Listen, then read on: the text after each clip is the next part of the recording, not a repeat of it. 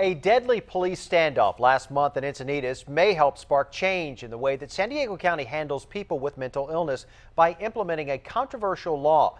10 News reporter Dan Haggerty joins us with why a local mother says it would have saved her son. Dan. Steve, Evan Quick suffered from mental illness, but his family could not get him to get treatment. Instead, he stole his sister's car, shot 2 deputies, and then turned the gun on himself.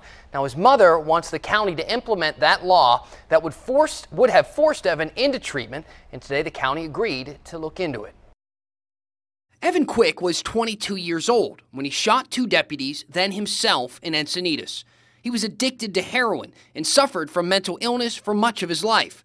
In the week prior to the standoff, his mother, Michelle, filed a restraining order in hopes to get him the psychiatric treatment he had refused since turning 18.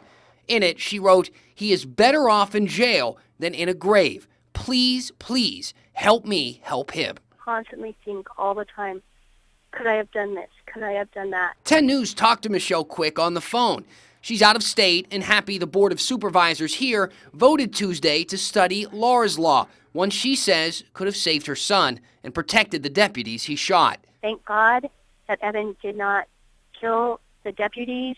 Laura's Law will protect the police also. It won't. Laura's Law is named after this 19-year-old college student who was shot to death by a man with a history of mental illness. The law gives courts the strength to force treatment on people with well-documented cases of severe mental illness. Opponents call the law costly and say it infringes on people's rights, while Michelle Quick says it may have given her son back. It's not the full answer. There's a lot of answers I would love to help bring about, but it's just one small step in the right direction. The Board of Supervisors voted unanimously to move forward with a 90-day cost analysis study of Laura's Law. We'll see where they stand sometime this summer. Dan Haggerty, 10 News.